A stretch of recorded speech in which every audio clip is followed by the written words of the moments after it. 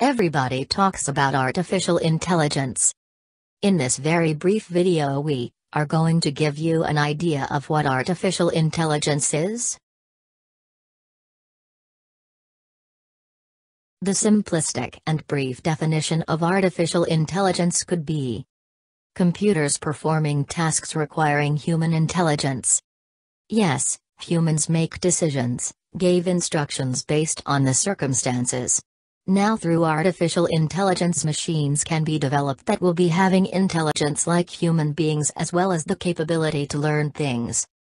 Importantly, machines never get tired or bored and keep doing things.